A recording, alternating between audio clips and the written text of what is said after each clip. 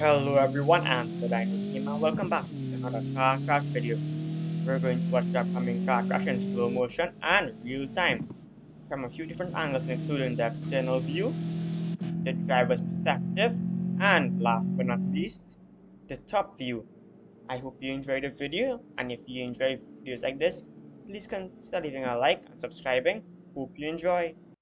So our first angle will be the slow motion of the external camera. We're crashing into this SUV at the bottom of this very steeply inclined bridge. So of course, I hope you enjoy. I added a dummy to the SUV to simulate what may happen to a real person.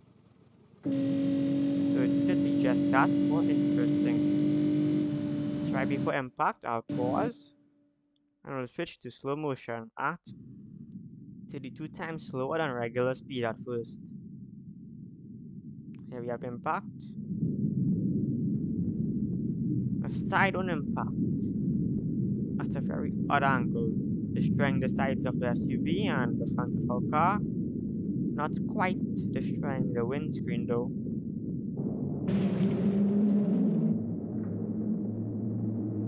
Impact into the barrier the SUV just did, and we're just skating along the asphalt, creating some sparks as we eventually come to a stop.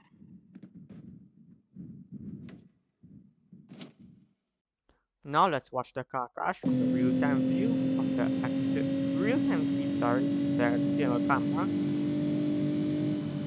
and impact.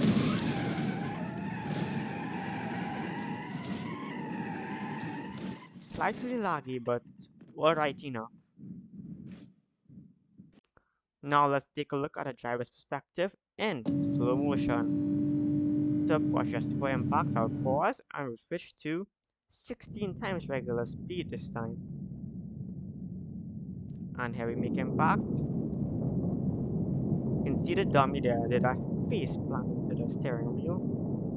And it looks like he broke his hand. Yikes. I'll speed up time a bit. That's actually the door there. I didn't notice that first time. And here we go, just spinning along the asphalt as we eventually come to a stop.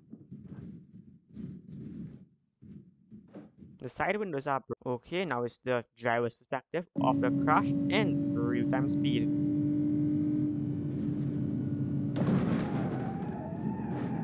Such a huge jolt. Yikes. Now it's the top view angle of the car crash in slow motion, of course. This is a very interesting and fun angle to look at the car crash. Okay, and 16 times regular speed. And here we have impact. It gives you a great perspective of just how far both vehicles move after impact. How far away from impact site. Still gets a pretty good angle of when the SUV hits the side of the barrier.